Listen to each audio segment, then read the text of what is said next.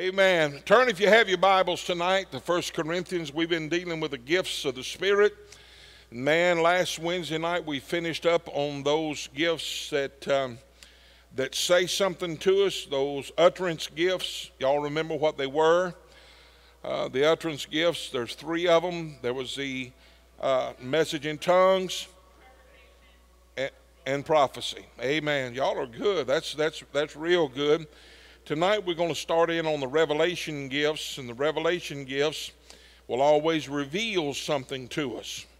They will reveal something. They include a word of knowledge, a word of wisdom, and discerning of spirits. And I'll tell you, we need this in the body today more than we've ever needed it before. Would you shout a good amen to that?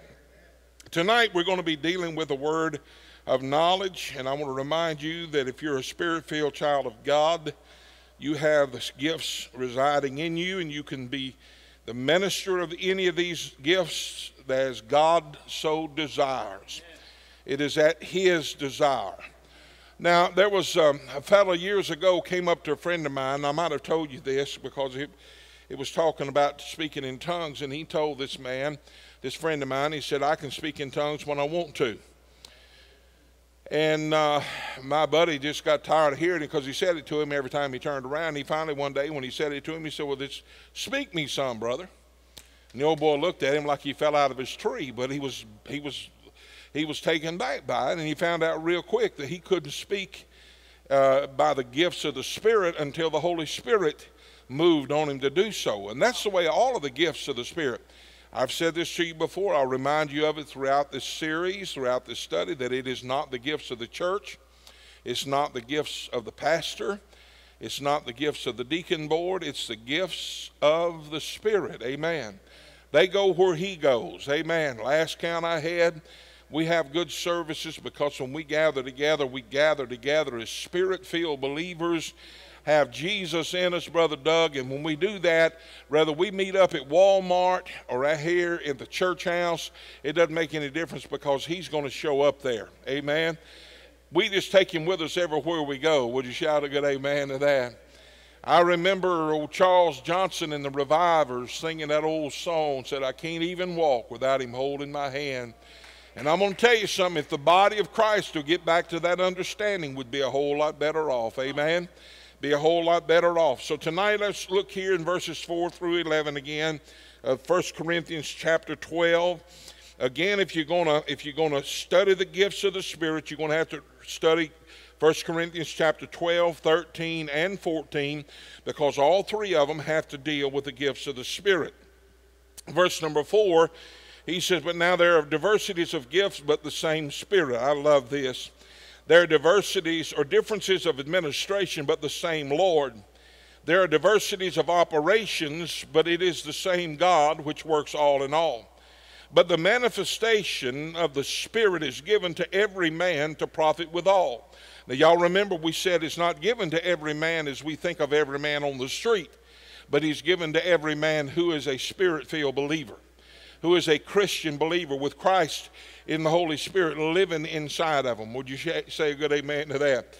And I'll tell you what, I got some more research material out about an hour or so before church, and I was just going to touch up some stuff, and I just had to close it, Brother Doug, because it just got bigger and bigger and bigger. And I said, oh, Lord, I don't have time to write this down, let alone bring it out. So we're just skimming the surface of it to keep us reminded of who we are in Christ. He said for it's given by the Spirit the word of wisdom, to another the word of knowledge by the same Spirit, to another faith by the same Spirit, to another the gifts of healings by the same Spirit, to another working of miracles, to another prophecy, to another discerning of spirit, to another divers kinds of tongues, to another the interpretation of tongues. But all these works that one and the same Spirit, dividing to every man severally as He will. I love that, and that terminology, severally, again, means as according to the need. I said this to you a lot, and I repeat things because I want us to get it. And I'm not just saying you, I'm saying me. I want it to be reminded, not just here, but down here. when he says it as is needed, when he talks about severally as will, we had this young lady tonight that said that she's going for some tests to be run, and she's got some problems with her brain. In other words, she needs a miracle of healing.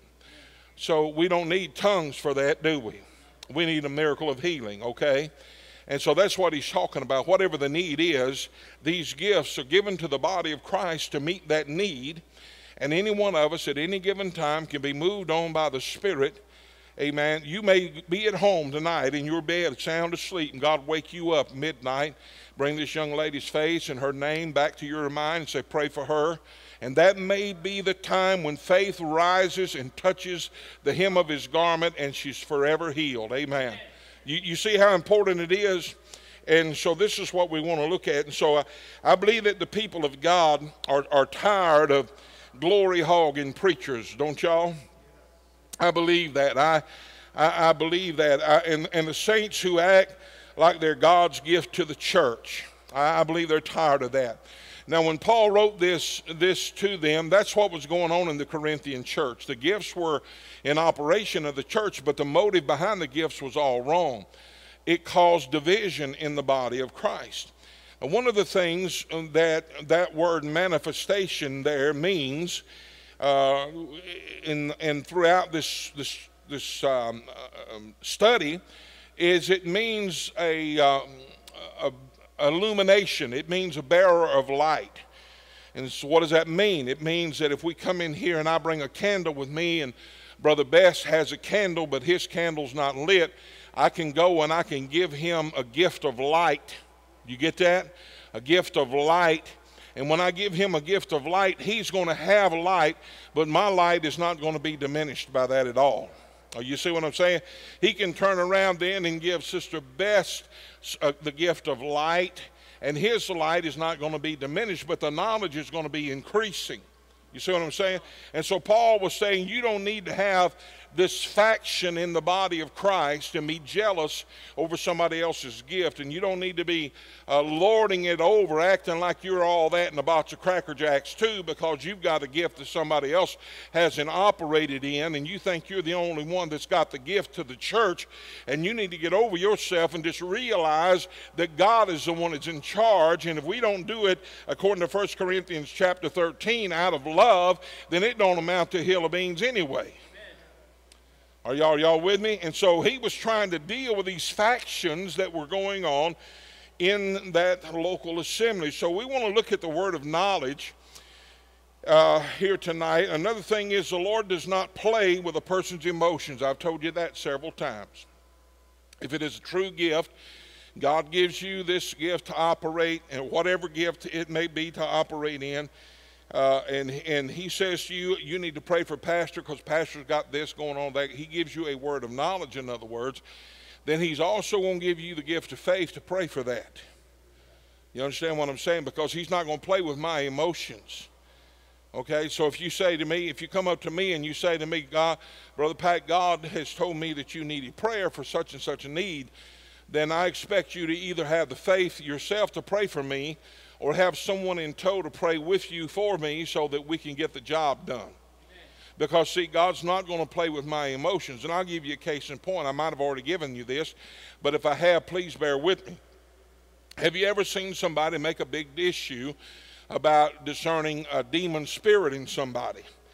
And I've seen preachers that stop the whole service, and they talk about what this person's got or that person's got, and then they pray a little 30-second prayer and pull them on through the prayer line, and they were just as problematic after they went through the prayer line. They had the same problem that they had before they ever went in there. And all it done is make him look good in the eyes of those that don't know any better. I'm sitting there as a pastor when I see this take place, and I'm getting furious because I got to go back and deal with that family whenever they go back to church and their child is not any better or their loved one is not any better, and I've got to be able to have an explanation that they're going to buy, for lack of better terminology, as to why they didn't have their needs met. Well, the bottom line is this: if God reveals to me that somebody has a spirit, if God reveals to me that somebody's sick in body and needs to be healed, then I'm going to tell you something, I'm expecting God to heal. When I lay hands on them, I expect God to heal. Would you say amen to that? Because the reason is I don't want to play with your emotions, and I know God don't want to play with your emotions. Are you seeing? So that's the importance for the gifts of the Spirit to be in operation in the body. And so when you see something going on like I'm describing here tonight, it already infuriates you as a Pentecostal believer, because there's too much foolishness going on and God's name's being attached to it when he's 1,000 miles away from that mess. I'm just being honest with you tonight, church. I said this to you before, but you point to me in the last 50 years, any era of doctrine that you want to talk about, that you could bring up, and it originated out of full gospel rank and file. The old line churches, Brother Doug, they still teaching and preaching. The old Methodists are still teaching and preaching. The old Presbyterians, the same thing they've been preaching and teaching for 100 years. And Baptists are doing the same thing, this, that, and the other. You see what I'm saying? But we got folks in the church that think there's 4 in the Godhead. We got others that think there's 3 in the Godhead. Then we got those that say there's only 1 in the Godhead. And you see what I'm saying? And it's because of we're trying to make God in our little box and in our image instead of us being made in the image of God. I told y'all there was a preaching spirit loose up in here tonight, and I'm doing my best. I'm doing my best. Would you say amen? Now, he's never going to show a preacher something to show off the preacher's ability to speak a word to somebody. And anything that comes across that way is out of order. Let's look at the definition here tonight just for a moment, talking about a word of knowledge. A word of knowledge is a supernatural revelation of 1 bit.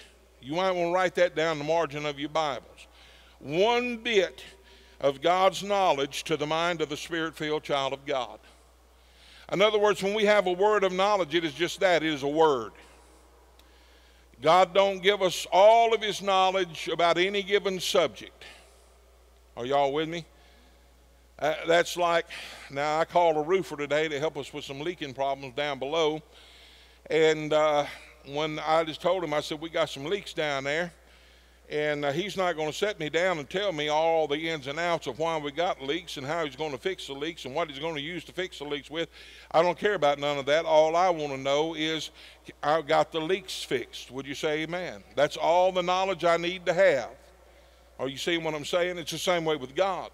We're praying about things in our life, and so God says, I'm going to give him a word of knowledge about this, that, or the other. He'll answer your questions.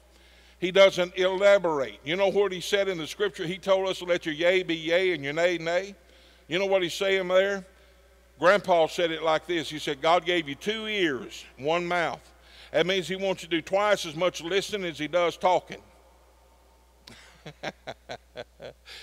Ooh, some of us would be better off if we'd do that, wouldn't we? I think all of us would, wouldn't we? Am I the only one tonight got these fingers pointing back at me here? Amen. Amen. Thank you, Sister Bates. I appreciate your honesty with me tonight. That's just the way we are. We're human. We got a lot more Peter in us than we got of John. Would you say amen? Old John, he didn't care about nothing but just laying on the bosom of Christ, hearing the heartbeat of Christ, talking and fellowshipping with Jesus, listening to the teaching of Jesus. But what's Peter doing? Peter's running around there. He's floating around like his banty rooster, like he's somebody, you know, and he's always talking out of turn. You hear, everybody else may forsake you, Lord, but I'll die with you. And the Lord just looked at him, son, before the rooster crows in the morning, you're going to deny knowing me 3 times. And he did. I believe that's what we're talking about tonight, a word of knowledge old Peter got. Did he not? Okay. Straight from the man. Ooh, Lord, help us. So God, it's God suddenly and miraculously putting 1 bit of his knowledge into the mind of one of his children. So God, who knows everything, we do know that, don't we? God knows everything. We call that omniscient. That means God is all-knowing. There's anything, have you ever met folks, it don't make no difference what you're talking about, they know something about it? I don't care if it's flying a jet airplane or running deer dogs through the woods. It don't make no difference. From A to Z, they know something about it. You see what I say? God truly is all knowledge. He knows everything. Now, he knows why some folks have passed with COVID. Some of our friends have, and others have survived. We don't, but we don't know what he knows. You see what that's what makes him God and us the creature rather than the creator. You see what I'm saying? And so we're just thankful for what God does for us and thankful for the knowledge that he gives us. Would you say a good amen to that? So you suddenly just know something by the Holy Ghost for which you have no natural explanation why you know it at all. I don't know. If it happens to you, if you're like me, you've got to acknowledge God, because I'm not that smart. I've said that to you before, Heather. Isn't that the way it is? I mean, whenever it just happens, when it happens to me, and it has happened to me, I'm just saying, oh, Lord. I'm just, my knees, Brother Doug, just gets weak, because I know it's God, because I'm not that smart. I just know that. And most of the time, it's not something long and elaborate or something super spiritual. It's something simple and some simplistic. And I'm thinking, why didn't I know that? Why didn't I have that understanding? You see what I'm saying? And yet it's God holding that information from us until he wills it to happen, and then all of a sudden just bang, man, it's as clear as if somebody flipped a light switch on. Brother Son was a little later tonight coming in the sanctuary than he normally is, and when I come out of my office, I come through that door over there, and all the lights were out. Now, earlier today, these lights were on up here. I thought they would be on. I was going to come in here and lay my Bible down here on the altar. Well, I did that after I stumbled over that altar. And you know what I'm saying?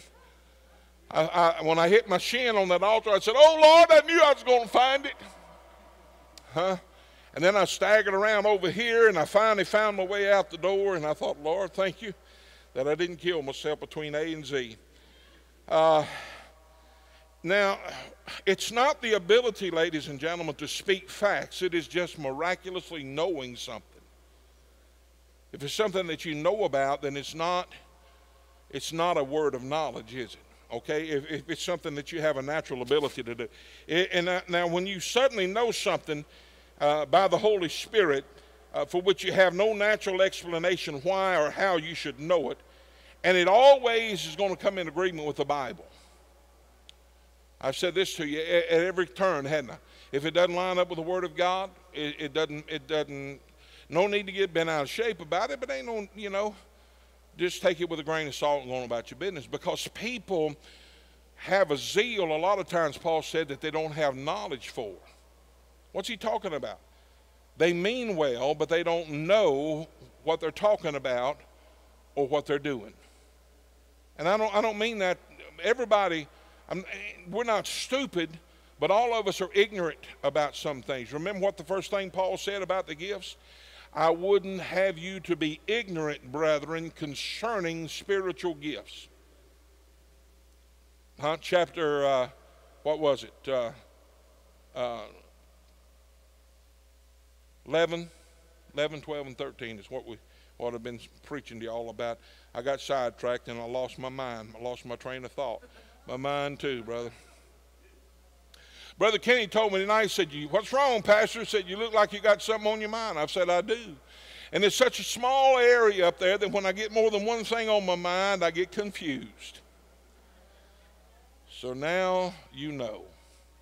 Now, it's not several other things. It's not suspicion. Okay? It's not suspicion. It's not worrying. Okay? It's not knowledge of human character or natural knowledge.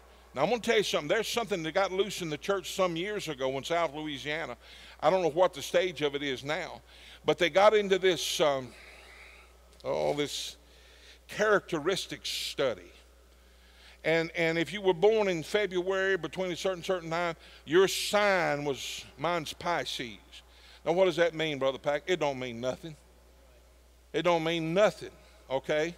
I don't have a clue other than what my sign is, what it's all about. I don't live my life by the signs. I don't read the newspaper every day to see what my fortune's going to be by the signs. I don't do any of that. Or you understand, it don't mean anything. The Bible tells us not to do those things, so I don't do those things. But the church got involved in trying to figure out what people's characteristics were, trying to figure out what their gifts were to the body. You understand what I'm saying?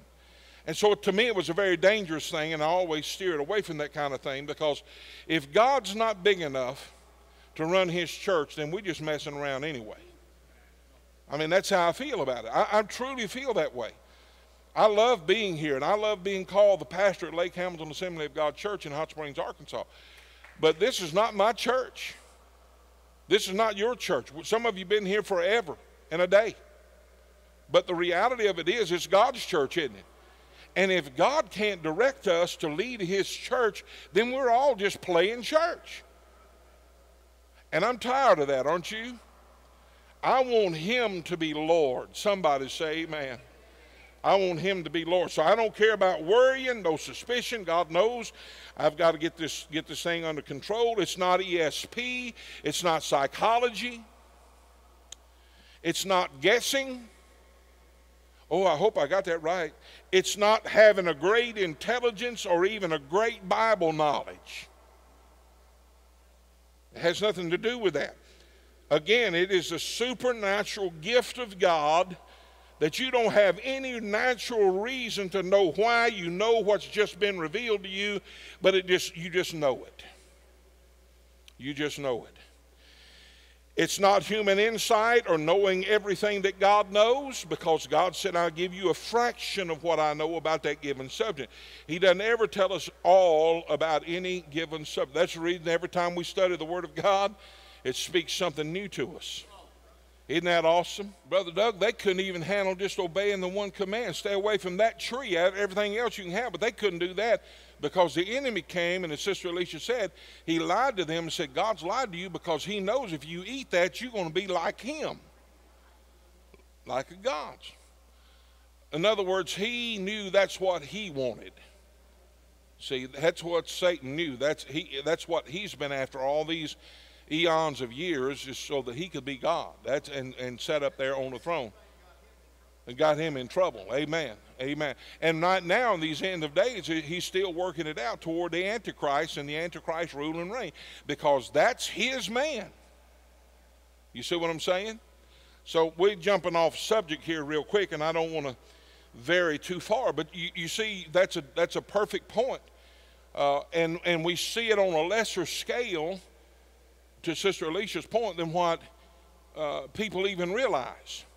But if I begin to do that and begin to act that way, then I'm no different than what the snake was, or the serpent was, or the enemy was.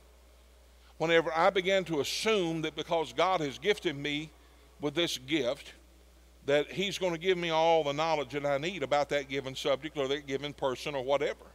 It just doesn't happen that way. Have you ever noticed how afraid we are if we know somebody's coming that has a gift of word of knowledge or a gift of prophecy? Lord, I don't want them looking at me. You know, why? Because we're afraid that God's going to say something to them. But I'm going to tell you something. I want you all to hear me, and I want you to receive this, because I believe this is honest truth. God will never reveal something to somebody else that's going to embarrass or humiliate you. That's the reason if God deals with me to talk to somebody in the altar, I don't stand there and talk in the microphone. You watch me, I'll leave the microphone behind me, or I'll pull it back behind me. I'm going to speak into that person's ear, because that is for them. You see what I'm saying? That's how much God loves us. He's not going to embarrass. He's not going to humiliate us. He's not going to play with our emotions. Sister Bates, you want to say something?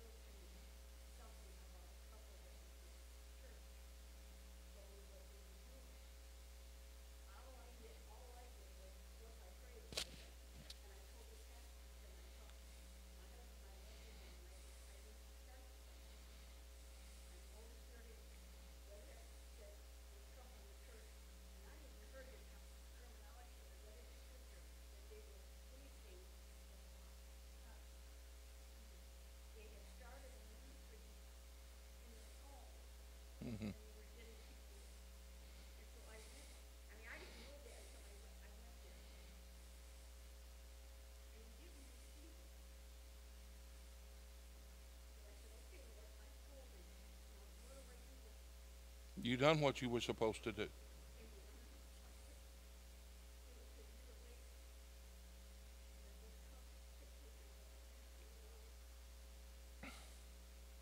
Yeah.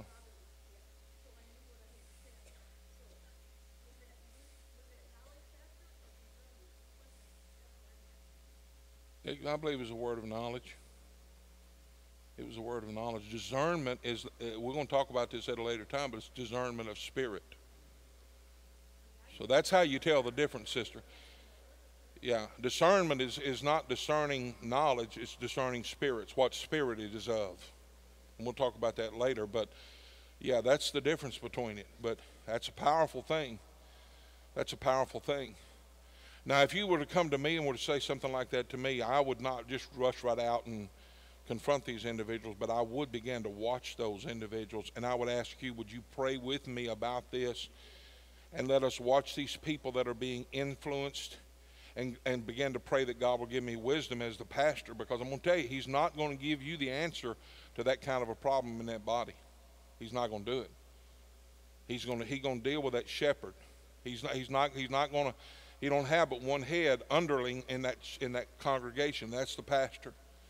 And so he works with the board. He keeps the board. And I would let the board know what was going on and ask them to help me pray, but to keep it to themselves, that type of thing. But just to go, I would pray about it. I would take things, because that's, you know, the capability there. If they've got that kind of influence over them where they're coming over there and willfully giving money to them that belongs to the local church, that's a powerful influence. And more than anything, they don't need a rebuke from me. They need God to open their eyes. Because if God opens their eyes, they're going to come back around and everything's going to be okay. So you just got to have wisdom. I'm going to tell y'all something. I pray for wisdom, and I have since I was called to preach. And I'm not talking about the wisdom here that's in the gifts. I'm not talking about a word of wisdom. I'm talking about wisdom. I'm talking about just the ability to be able to handle people wherever they are.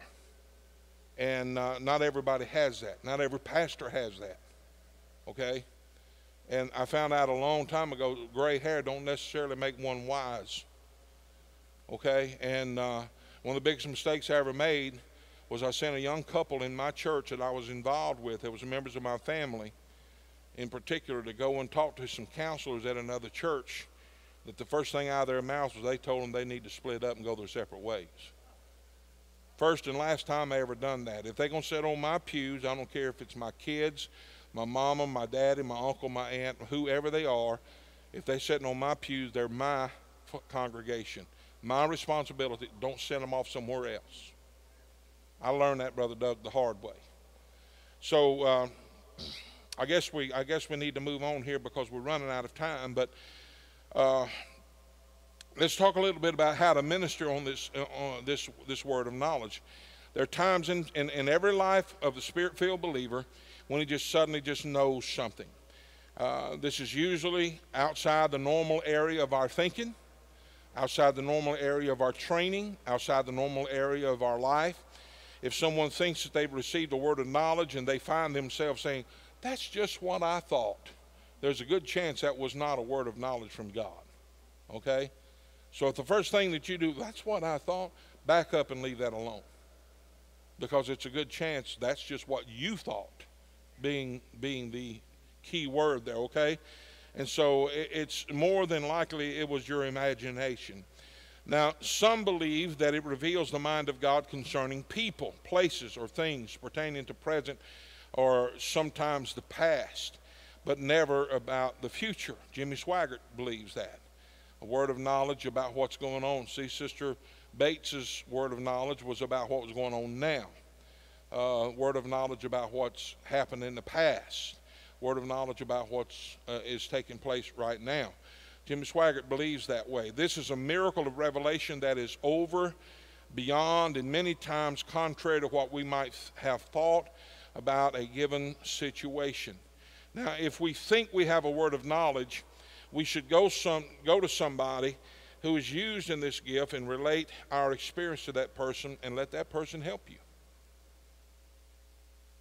Y'all do know that the scripture says that the older ones, the ones that's been living for God, it is our responsibility to teach and train the young folks. So if you're a young believer and you feel like God has given you a word of knowledge, go to somebody that you know has been used in that gift and say, tell them your experience. What do you think? Sister Bates just done it just now. You see what I'm saying? That's totally within the confines of what the scriptures teaches us. And as you begin to do that, you begin to realize, hey, this is a real thing. God is wanting to use me.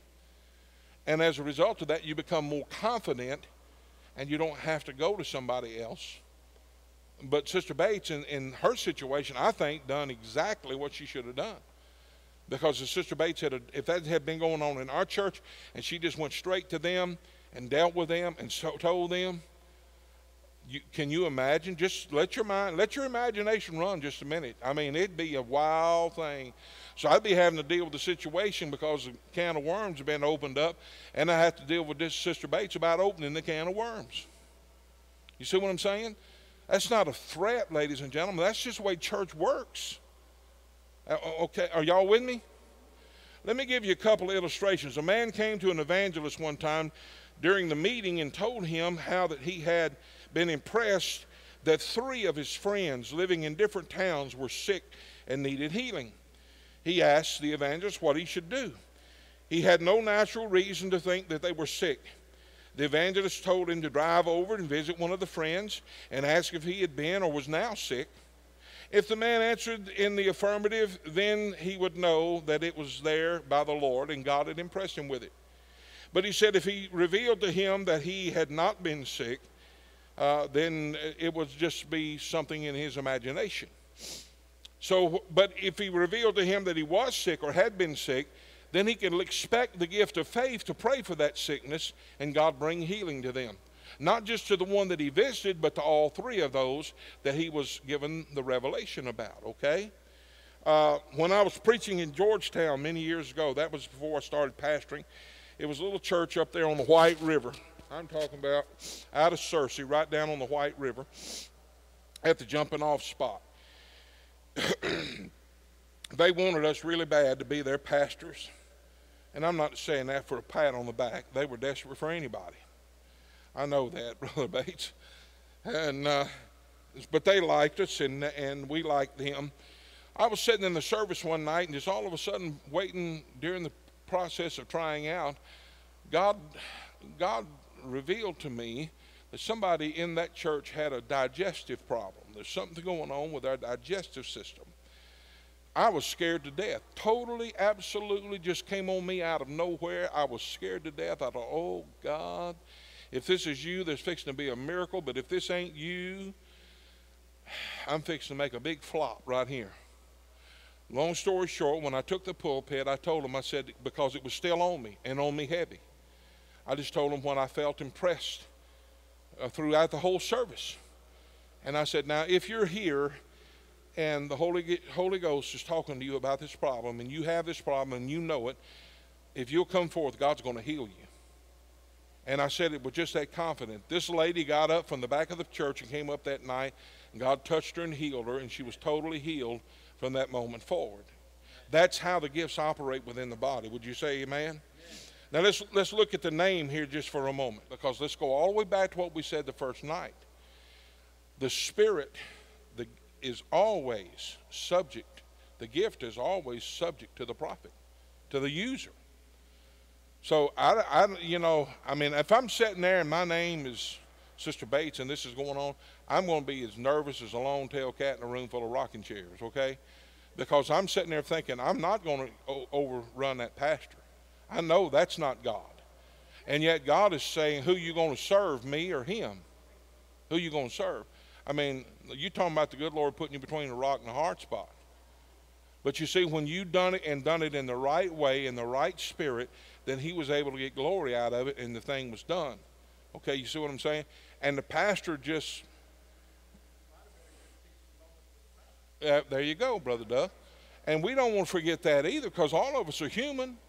Just because I'm the pastor don't mean that I'm not ever going to make a mistake. I made a mistake one time. It's been 20-some odd years ago, but Y'all, yeah. All right. Oh, we're out of time, aren't we?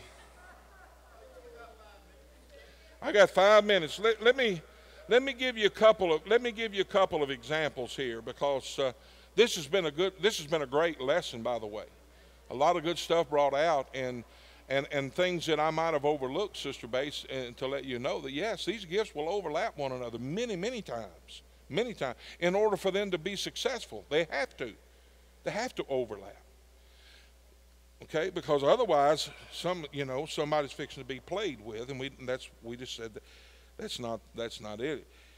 The gift of the word of knowledge is not the ability just to speak knowledge or revelation of knowledge. It's not a vocal gift as prophecy or interpretation of tongues. It's a revelation, or it's a knowing gift. You know this. You know this something. If a person who has received the word of knowledge speaks out that knowledge, he must do so by his own ability. Tongues, interpretation of tongues is not our ability, it's the ability of the Spirit. You see what I'm saying? So this word of knowledge that you received just that night, it would have died right there had you not spoke it out. You see what I'm saying? So let's give you some examples of this. In John chapter number 1, verses 47 and 48, Jesus knew. There was a word of knowledge, there was a knowing. He knew by a word of knowledge before he ever met him. Knew Nathaniel. I'm talking about Nathaniel. You remember that? He said, before you ever came over here, I saw you when you was what? Sitting under the tree. Was that where it was at? And he kind of took notice of what the Lord is saying.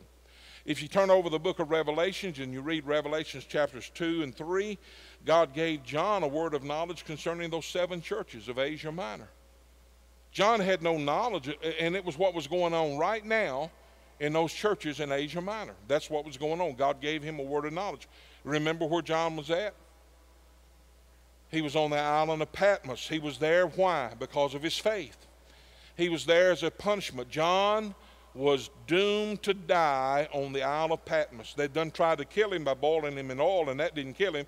So the only thing they could do with him is put him out there on this island with all the other crooks and criminals that they abandoned out there to make it the best way they could. And that's where John was at when the Holy Ghost came on John and gave him this word of knowledge relative to the church that was going on at that time in Asia Minor. And I'm like most Bible scholars, I'm not a scholar, I don't mean to say that, but most Bible scholars believe this, and I also concur with this, that not only was it a revelation about what was going on in those 7 particular churches in Asia Minor, but it was also a divine revelation, word of knowledge about the entire church age. What was going to be going on during the church, during the various ages of the church. And if y'all hadn't figured it out by now, we're in the last one, which is what? Laodicean age, which was the lukewarm age. I won't go no further. So John, in the natural, he had no ability to know this. So the word of knowledge and the word of wisdom works many times together, as do many other gifts that we've been talking about. In Acts chapter 9, there was, we're told that God touched Ananias and told him certain facts about Paul. This was a word of knowledge. Then he gave him additional word of wisdom on the Apostle Paul, because he said Paul is going to be a chosen vessel to bear Jesus' name to the Gentiles. So see, he not only had a knowledge about Paul, but he had a wisdom about Paul. He had a word of wisdom that was speaking about what was going to be going on with that knowledge. Many years ago, I remember Jimmy Swagger, when they were building their church down there, there was a huge expanse. I don't know if you've ever been in Family Worship Center or not, but if you hadn't, it's worth the trip to go down there. It's beautiful, beautiful edifice, even though it's many years old now. But when they were building it, the architect had put a huge column right in the center of the church, and it was to bear the load of that. And Brother Swagger said, I don't want no column there. And Brother Swagger don't know nothing about architecture. He don't know nothing about engineering. He don't know anything about none of that. But he knew he didn't want that post to be in the middle of that church or wherever it was. I don't remember now. And he began to pray. And he just began to seek God. He told the architect and the crew not to put it there. He said, I'm going to pray about it and see what God says. He prayed about it for, I don't know, several days, a week, maybe 2 weeks, something like that. And one day he was walking through there, and just all of a sudden he just had a knowledge. He just had a knowing that you don't have to have that if you do this and you do this and you do this over here and you do this over there. So he goes to the architect and says, I want to ask you a question. He said, yes, sir, Brother Swagger. He said, have you figured out how to do this post without, do this building without that big beam being there? The architect said, no, sir, I don't think there is any way. To which Brother Swagger said, well, what about this? And he said, can you do this over here and take a lot of the weight and move it over here and shift the weight off onto the sides? Is there any way that we can do that and be able to have that expanse, load-bearing wall, and yet without that post, that beam being there? He said the architecture had this look on his face. This architect man had a look on his face, said, where did you find that out at? Said, I never even thought about that. Long story short, if you go down there now, that beam is not there. Because God had given Brother Swaggart a word of knowledge, okay, and then a word of wisdom how to make that knowledge work. To when he went to the architect with, they took it and flew with it because it's very sound, architecturally sound. I was told that in their heyday, that church would run about hold about 7,000 people. And they used to have camp meetings in there, and the first one they had, there was over 7,000 people there. And the building was rocking so. The balcony area, you could literally see it moving. And they got scared, and they called the architect out, and the architect come out and looked at everything. He said, don't worry about it. He said, that's what it's designed to do. That's what it's designed to do. So they never worried about it anymore. But I'd have been afraid too. You know what I'm saying? So what I'm saying to you, ladies and gentlemen, when God's gifts operated within the body, it's always going to be productive for that body. Would you say amen to that? That's what I'm saying. If you start to look at these gifts, you're going to see them operate throughout the pages of the Bible. That's not what they were called then. But I want you to realize, y'all do know that the Holy Ghost was there from creation on through. He didn't just show up on Pentecost. Y'all do know that. Okay. Okay. Sometimes we have a tendency to forget those kinds of things.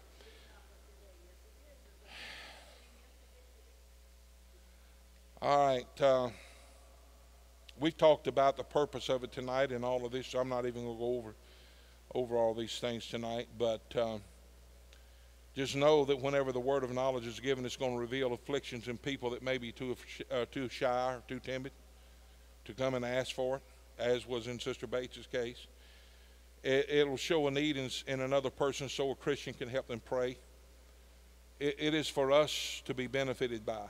Go back to what we talked about originally. It is for us to be benefited by. God will always do that because why? He loves us. He loves us so much that he knows what our needs are before we ever ask. And he helps to supply the needs of the body through the body. Amen.